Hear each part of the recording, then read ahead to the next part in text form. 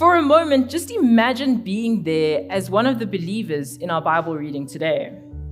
Always being surrounded by fellow believers, sharing what you have with others and with those who are in need. Daily hearing the good news of Jesus, how he died and rose, and what his life meant while he was here on earth.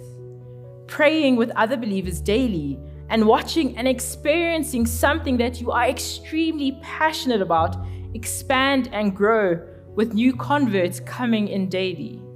Doesn't that just sound amazing? I would absolutely love to just experience that. Imagine living out what the Messiah had worked so hard to do. Wouldn't that be amazing? Imagine how different our lives would be if we lived in that era of the early church.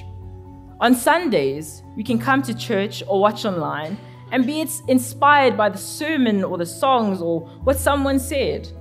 But then when Monday comes, the grind of life and work kind of dampens that. We forget about what we learned about on the Sunday. Does that mean that our faith is weak or that we're bad Christians? Now, we're blessed to know that God knows our hearts. As much as the early church at this point may sound like some kind of utopia, there are some things that they did that we can learn from and also put into practice. In our reading, they showed us 4 habits that they had developed and practiced. The first one is that they devoted themselves to the apostles' teachings. Now, they would have been taught about Jesus' life, the miracles that he performed, his teachings, his death, and resurrection, and what that means for them, and actually also for us as well. Today, this comes in the form of the Bible. Many of us here have a Bible. I hope so. If you don't have a Bible, come chat to me. I will organize you one. And also devotionals. Some of us like to read a quick devotional in the morning, in the evening. It's even available on our cell phones for us. So it's widely available for us to read our Bibles. And even through people's testimonies of their personal encounters with God and how he has worked in them and around them. So, when last did you read your Bible? And this doesn't necessarily include if someone read, they were reading the Bible and they read it to you. When did you read your Bible to get to know God more? With the intention of learning more about God and Jesus. And also, not only and we can also read our Bibles because then it helps us to become better people. Because then there it gives us direction of how we should be acting. It tells us that we must love each other.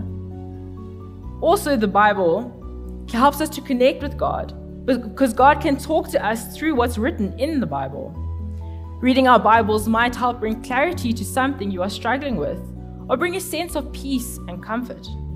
It might even alert you to a sin in your life that needs addressing. Reading our Bibles is also a way of spending time with God and growing our relationship with God. We know that if you want to grow your relationship with anyone, you have to spend time doing what the other person wants to do. Is that right? You can't just make them do what you want to do because that's kind of selfish. So we need to read our Bibles more because it's also spending time with God.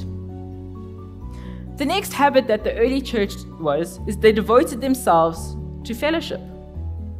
Fellowship is like a get-together of fellow believers under any circumstances. Before we have church, you see some people standing outside chatting by the door. That's fellowship. After church, when we go have tea in the hall, that is fellowship. Fellowship is important because it builds a community. It's in those times when you can bare your soul to other believers, and they can and are supposed to build you up or help you through whatever you are going through. This part of the passage reminds us that knowing Jesus is also about being a part of a community, encouraging others in faith, as well as finding it for ourselves. Now, fellowship isn't about cliques or having exclusive clubs either, so we shouldn't be using those times to gossip or alienate people, but it should be a time where we come together and know that Jesus is also in our company. Maybe this is one of the secret ingredients to grow St. Columbus. Maybe we need to invite each other to each other's houses more And after the service, Fernando and I are looking forward to invites to Sunday lunch, especially if you cook them nicely. I'm just joking. Breaking of bread in the way of the Lord's Supper also reminds us of what Jesus went through for us, the sacrifice he made for us. And because of that sacrifice, we're able to come freely to God. And also when we have communion or break bread, it's also showing that Jesus is with us in that moment. And that's pretty cool. The next habit that the early church devoted themselves to was prayer. This is probably one of the most underestimated aspects of a Christian's life. And not just praying for you, but praying for your neighbor too. Prayer is what instantly connects us to God via His Holy Spirit. God hears all our prayers, no matter how big or small they are. The Bible says in James 5 verse 16, "Therefore, confess your sins to each other and pray for each other so that you may be healed. The prayer of a righteous person is powerful and effective." We can sometimes think that we are not that righteous person, that there is someone out there who's way more righteous who should be praying for people. Okay, but how do you know that you aren't that righteous person? Which scale of comparison are you using to say, okay, this person is more righteous than what I am?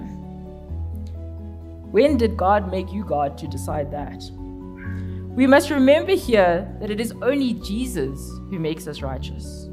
We cannot make ourselves righteous. It is only Jesus who makes us righteous. Because when you are made righteous, you are made right with God. God hears every single one of your prayers. And maybe you are that one person's prayer which could make a difference in their life. That is quite significant. Maybe you are that one person's prayer that could actually really help that person. Sometimes it feels like God doesn't hear our prayers because we feel like they aren't being answered. But maybe they are, just not in the way that you think they are, or not in the way that you want them to be answered. That doesn't mean that God isn't working. Just remember, at the end of the day, God is still good, whatever the outcome is. The Holy Spirit also inspired their life, their community life. Outsiders could see that there was something different about them compared to all the other groups, which made them want to join, as we see that they had hundreds of converts each day. And it was all because of Jesus, the Good Shepherd. And just as Jesus told him that he was their shepherd, Jesus is also our Good Shepherd. This was able to happen because of their devotion to him, out of love to him because of his love for them, his love for us. We see that being a believer isn't a selfish thing. When we become Christians, it does not mean that we go on this journey by ourselves, but rather that it has to be shared. We can't keep being a Christian to ourselves. It needs to be shared. We must show people who our Good Shepherd is. We are Jesus' hands and feet on this earth. So, are you reading your Bible, having fellowship, breaking bread with others, and praying? But also, are you living a life as a Christian who is keeping their faith to themselves? Or are you living in a way that you are making people curious and wanting to find out more and wanting to be a fellow believer? Are you sharing your faith? Do the people in your workplace or where you stay, do they know that you're a Christian? And even if you don't outright say, I am a Christian, are you showing them that you are a Christian? Because it is up to us to show people Jesus.